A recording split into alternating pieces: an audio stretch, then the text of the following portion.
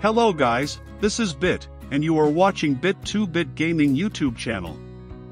Today I will show you how you can increase and decrease traffic on your Euro Truck Simulator 2 ProBD map. Let's get started.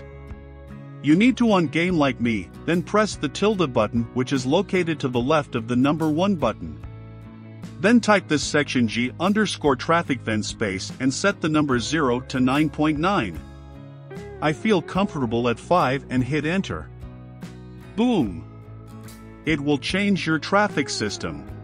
Hit again tilde button. Set number 8 or 9 if you need traffic increase. And reduce traffic, then set number 1 to 4. Thanks for watching. Don't forget to like, share and subscribe. And if you face any problem, write me on comment below.